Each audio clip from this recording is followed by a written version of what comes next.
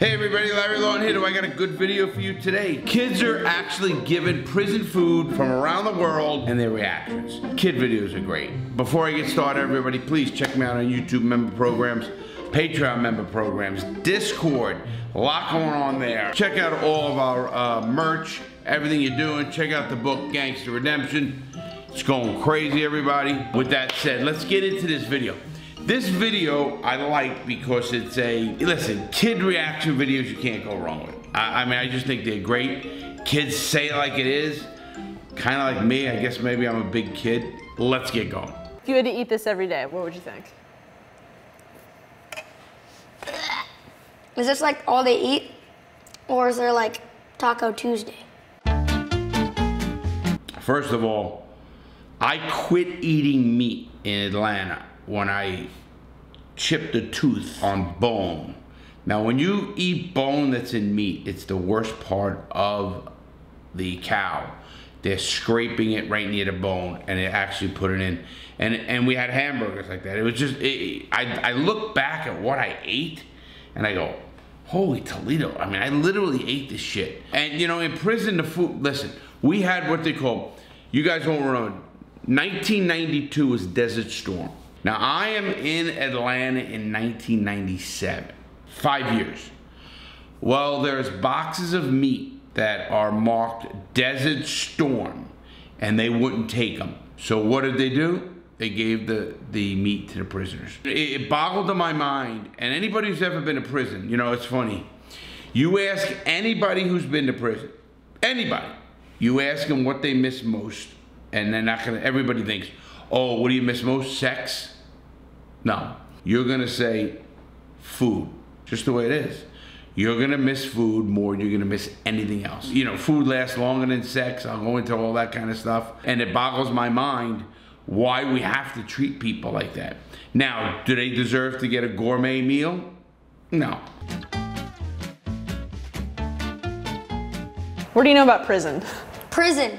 You go in there if you do something that's not okay. It's a bad place. They have bad food there. I don't think prisoners need to have the best, most fanciest food. Well, we are going to find out because you are trying prison food from around the world. Isn't that just kind of like kids? They have no concept of what even prison is, but you'd be surprised. At least they know it's not a good place to be. So someone's teaching them right there, and I give them a lot of credit there. The first place is United Arab Emirates. Now, this is the big controversy right now, Dubai. Dubai is in the United Arab Emirates, and this is where I guess food is just different. Now, I'm not gonna go into the cultural differences of food, everybody. I'm just gonna go about what I see on that plate. Now, I see on this plate right here, actually a decent meal. I do, at least. Now, how is a meal prepared and how is it cooked and everything else has a lot to do with it. But don't get me wrong, there are prisoners in there cooking. They don't want to make a bad meal for the people. You know, you're a good cook and you're out there doing the right thing. You're getting kickbacks from everybody in prison. When I was in prison, I had the kitchen. I had a guy named Frankie. He worked in the officer's mess and he used to end up being my cook. I had a cook. I know you all thinking, fucking Larry, how do you have a cook in prison? You pay for him. Well, Frankie was my cook and I used to get sandwiches and different pasta dishes and steaks. I really did live a different life when I was in Coleman. That was in Coleman. And I'm looking back at probably the best food around was maybe Coleman or Jessup again. Those are the two best prisons and I remember. But let's look at this. Eek. You want to dig in?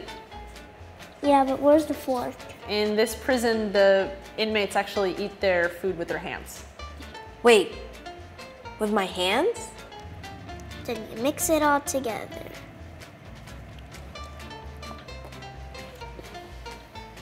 Good? I mean, in prison, I wouldn't really trust where my hands have been. I wouldn't want to use my hands to eat. You know, that is funny how the kid said that. I wouldn't trust my hands. Where have my hands been? I get it. I mean, you know, but still it's you. I mean, the hands don't bother me except for messy. I've ate with my hands. I literally had to eat with my hands like that. Many times they wouldn't give you utensils in the hole. That usually in the hole. When you're in the hole, you're at the mercy of what they put through that slot in the door. And when you're real hungry, trust me, you'll eat anything. They're eating with their no hands because they're weapons. Obviously, weapons are made out of everything in prison. And if you see forks and knives, real knives and forks, they're gonna be weapons. You're not gonna see a real knife in prison. You're not. You're lucky if you saw a fork in prison. They're usually plastic. They were all plastic. Decent plastic, if you want to call them that. But listen, you can make a shank out of plastic that's gonna kill you anyway. So I'm not understanding that either. It's just a matter of control. I really think everything is about control in prison. This food I thought was pretty good. Seemed pretty good. They didn't have what we called in prison is the mystery meat. We used to call it mystery meat because nobody knew what the fuck it was. You didn't know if it was a pork chop or a pork or a beef or a chicken. You didn't know it. That's literally what it was, mystery meat. Do you think giving someone like unhealthy or gross food is torture in a way? If I ate this every day, it'd make me pretty crazy. I can never eat this every day. Is this kid cute? She don't care. She wants to eat, guys. I look at that and I say, sometimes I think I was like that. You know, when I got out of prison, people used to say, Larry, slow down. Nobody's gonna take your food. To this day, I'm a very fast eater. I go out with my friends and they go, look at him, he's still in prison. I have a very protective way of my food. When you had food and that's all you had, you protected it. The speed comes from you might have something to do in prison, like get to the yard before a move closed or something like that. And you didn't have to eat as fast as you see. You didn't have to do that.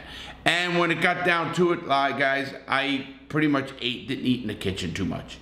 I ate what they call off the commissary. That means I had to buy my stuff, and the meals, which is another meal coming up. Ugh, that smells horrible. Oh my God. This does not look fully cooked. Tastes like a sardine. Where do you think this is from, Celine? Maybe China? This is from Singapore. Pretty good guess right off the jump street too, China. And the smells, listen, prison didn't even have smells. It really didn't. It was just so bland. I'm lucky I was never I never bitched about food. I never did. Now, obviously, I'm a big guy. But you don't eat like you do in the streets, guys. I want you guys to think of this today when you go eat. I don't care where you're going, what you're doing, when you go eat. I want you to think of this. Think of right now, somebody's in prison in a tray. They have the food trays, and they're eating that shit for the rest of their life. Rest of their life. They're gonna get a shit like that. Makes me think about all the stuff that's important. And it sure is that, all the bullshit everybody thinks is important. How about food? Pretty important to me.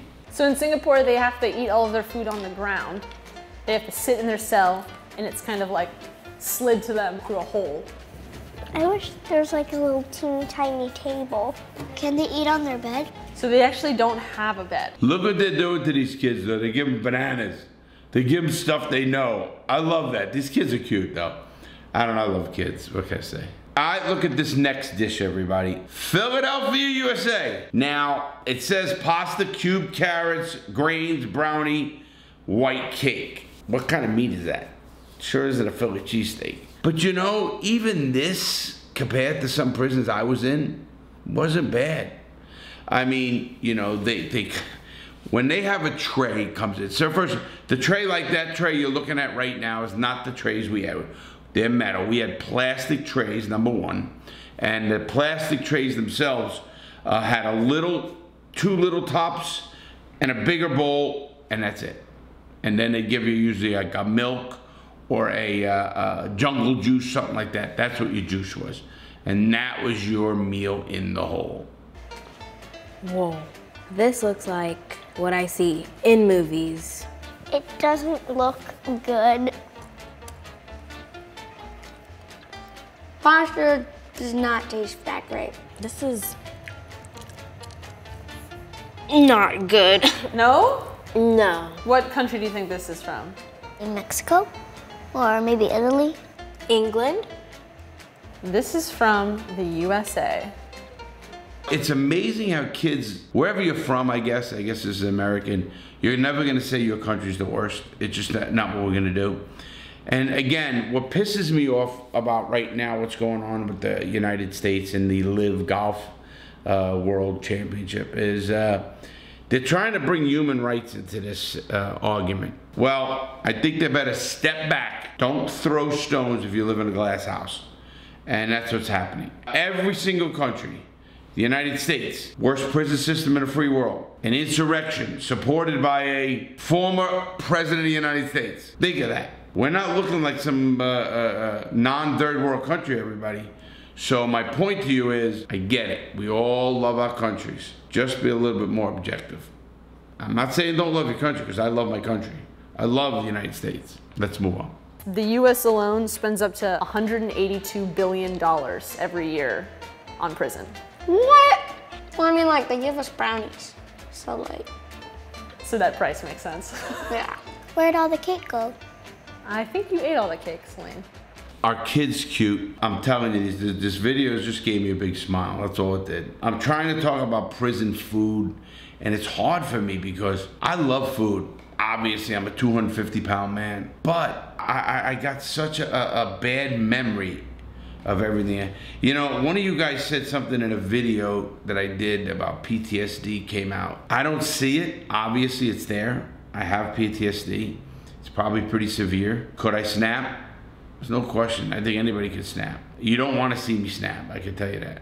I'm not saying I'm not the tough guy anymore, but I know what I'm capable of. That's what makes it tough. I'll tell you what, PTSD, food brings me this PTSD because I'm thinking back and I'm getting madder and madder about what they did to us and how they now made a bonus, and I didn't know that. When they cut the food costs, they're making money. The warden's getting a bonus. Think of what I just said. They cut food costs, so who cares? It's just the inmates getting less shitty food. And what do? They get awarded for that. Just, it boggles my mind. Boggles my mind on an incentive system like that. But it is what it is. Let's look at Australia. Macaroni salad, couscous, jerk chicken, ration wow, and berry yogurt. I don't know. Looked a lot better than American food. That's good. So this is from the Alexander Makanoki Center, which describes itself as a human rights compliant jail. Sounds like a bit nicer of a jail. Like, in their minds it'd be like, oh, these people are human, they probably have reasons to do this, they have rights too. Exactly. So there are like 300 prisoners here, and it has like a town square, so there's like a health building, an education building, a library, a visiting center. Whoa! I learned a lot there about that in Australia, what they're doing. And you know, Australia, what people don't know, is a penal colony. It started as where they put the prisoners. So, hey, live and learn. You know, when you think about that, we're all prisoners in our own right. In our own way, we're all prisoners. It's a matter how you handle, how do you handle everything, and that's exactly what it is. I mean, I think if you treat a prisoner more like a human than an inmate, they'll probably feel like, oh, I'm being treated as a human, I can still live a normal human life. If I ever went to jail, I'd go here. Is that cute? This video had me laughing, but it also had me looking back and saying, man, I don't believe I went through that shit. Now, a lot of people are gonna be looking at me and saying, Larry, look at you. Look what happened when you got food. You're a fat fuck now. And they're probably right. Let's just put it this way.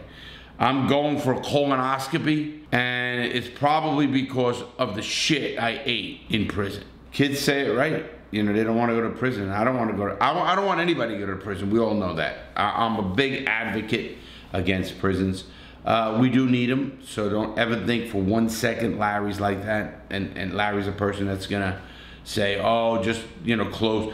I don't even think they should close Rikers Island. That's not my thought. I don't know what to do. I have my thoughts, and I have my suggestions on what prisons can do and everybody can do, and what they have to do with people in the hole, stuff of that name. I have my thoughts. I have my suggestions. Obviously, if we're in a prison and somebody's stabbing somebody, what are you gonna do with them? Kumbaya? No. You gotta stop whatever violence is going on, and you have to separate people. So what do you do then?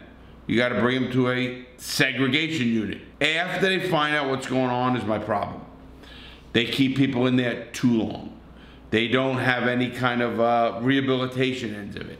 And if you really want to get deep into this, when they take good time away from you in these so-called DHO hearings, disciplinary hearing officer hearings, which is bullshit because you never win. When they take 28 days from you, they're really sentencing you illegal. Think about that. And that's been won in court. But they don't give a shit. That's the Bureau of Prisons. They don't give a fuck about too much. They will do, and they will do anything they want. That's just the way it is, guys. And none of us can help that. Food in prison, let's just put it this way. I like watching kids. Even kids know you have to treat people right. It's when people become jaded, people become a negative towards the whole system, that nothing gets done and nothing gets changed. Status quo keeps going and abuses keep going. Until the prison system or any officials really want to ask me what's going on, and I'm telling you, like, guys, I can tell them. I can give them a system. If they come and they want to hire me up there, I will fix that prison system. And I can do it. I really can do it. I just went all over the state of Florida. I can do it. And FDLA has been changed from it. And they're very happy with what's going on. But what can you say about the here in America? They don't give a fuck. Simple as it is. Simple as it is, everybody. All right, everybody. You know, I've been having like a little brain fog. I'm not gonna call it meth fog, like a meth head Mike, which is a whole entire video, I think, with what's going on to him. And I hope to find out real soon. So you will get that news the minute I get it. Get with the program. I try to say with people, enjoy what we're doing. I really mean that. You know, I've been having a lot of success lately in a bunch of different ways. The podcast, The Real Deal with me, Larry Lawton, has been a big success. We're moving forward on a lot of show ideas and everything else. As you can see, this whole studio is getting put together and stuff of that nature.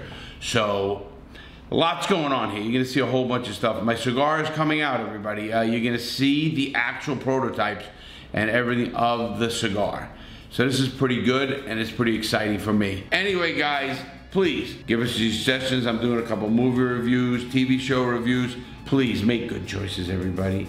I don't want to see, I'd rather see you curse me out on YouTube than get into trouble with the police or get in a bad situation with anybody. Try to help somebody. Hold the door open for them.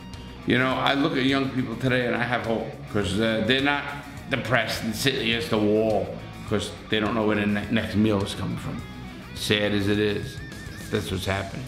And it has happened in here, and it is happening in the United States, and it is still sad. All right, everybody, please stay safe. I will see you Thursday. Have a great day. Check us all out. The podcast, The Real Deal with me, Larry Lawton, every Monday and Friday. Our videos are sticking to Tuesday, Thursdays, and Sundays. Any suggestions you have, please write them in the comments, because I do read them, or if I don't read them, somebody reads them. Every single comment. Have a great day, everybody. See you soon. And again, thanks for your support.